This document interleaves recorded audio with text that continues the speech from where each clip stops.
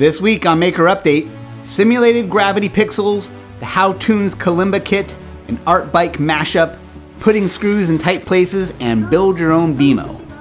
It's Wednesday, I'm Donald Bell, and welcome to another Maker Update. I hope you're all doing well and settling into 2018. I've got a fun show for you, so let's get right into it, starting with the project of the week. The Ruiz brothers, along with some code from Philip Burgess, have created this mesmerizing handful of LED sand. This is actually an Adafruit LED matrix board driven by a Feather M0 board sandwiched behind it, along with an accelerometer breakout board, rechargeable LiPo battery, and a slide switch to turn it on and off. The Feather reads the position of the accelerometer and then runs a little physics simulation to animate the pixels on the LED matrix. Noah and Pedro have included a design for the 3D printed enclosure that allows it to wobble around or even spin inside of a 3D printed gimbal. It's such a fun little project, and the parts can all be had for under $50. And even though the 3D printed case really puts a nice polish on this, it would still be fun with just the bare boards. It's also just begging for a large-scale table-size version. This week, I want to give a shout out to one of my hometown maker businesses, HowToons. I've been a big fan of their books and kits for years now. Their first book is a prized part of my 9-year-old's bookshelf. Like everything they do, it's filled with these amazing illustrations by Nick Dragotta. I ran into the HowToons team a few months back at the East Bay Mini Maker Fair, and we stayed in contact. They're not a show sponsor yet, but if there's a kid in your life, I encourage you to get a book or a kit from them.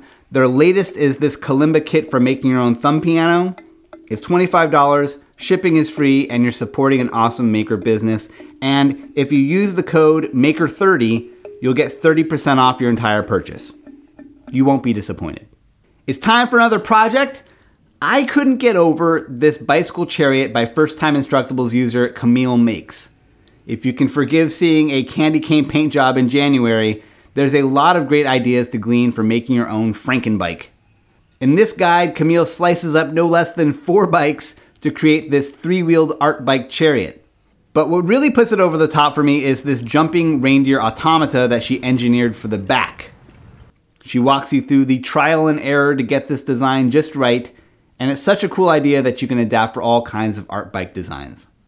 It's time for this week's cool tool review. This time we're taking a look at this right angle adapter for your drill or impact driver. It's made by DeWalt. It cost me around $18 on Amazon, and if you want to get one for yourself, using the Amazon link in the description helps support my videos and the Cool Tools blog. Sometimes you need to put a screw in a spot where your drill just can't fit.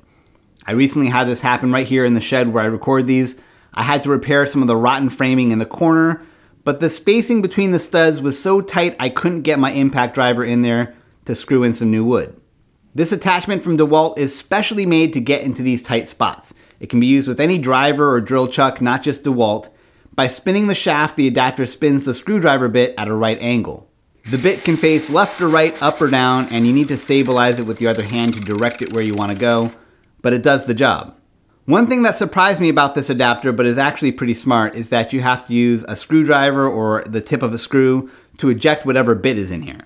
This helps minimize how much space the bit takes up. It's also because DeWalt has this magnetic lip out in front of the bit that latches right onto your screw head and holds it flat, which is a great feature when you're dangling the screw into a tight spot or over your head and you don't want it falling down. It came in handy for me. You can pick one up using the link in the description, and you can see thousands of reader-recommended tools like this at cool-tools.org. I have a few more tips to share with you this week. First, issue 61 of Make Magazine is on newsstands now. The issue includes Shenzhen maker Naomi Wu on the cover and has a profile of her and other Shenzhen makers. It's worth picking up. I also learned from the Raspberry Pi blog about Bob Herzberg and his obsession with making his own interactive BMO character from the show Adventure Time. The blog byobmo.com includes build photos, sample images, and some great demo videos. He shows off a few different builds, but most of them are based around a Raspberry Pi computer and look like a fun project for an Adventure Time fan. And that does it for this week's show. Be sure to subscribe, leave me a comment, leave me a thumbs up.